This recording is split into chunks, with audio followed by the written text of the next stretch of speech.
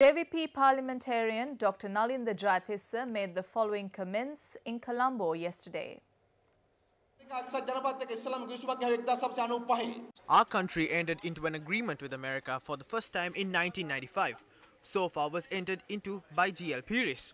The biggest allegation he had was being included in a list of people who were paid by the CIA. He is one who became the subsequent chairman of the SLPP. Basil Rajapaksa, who does not even have the slightest intention of renouncing his American citizenship, is the organizer of the SLPP.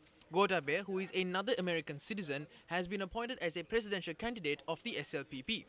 Whom did Mahinda Rajapaksa meet before announcing Gotabaya as the presidential candidate? He met the US ambassador and the acting assistant secretary of the Bureau of South and Central Asian Affairs. The leaders of the UNP do not want to let go of the power they have.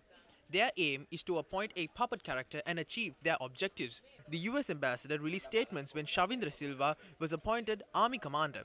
But there was no reaction from the US embassy before he was appointed the army commander and he was serving in the army, nor when the former Secretary of Defense Gotabaya was appointed as the presidential candidate. When assessing all these factors and scenarios, you can see what kind of plans the US draw up in order to weaken a country and control it according to their will.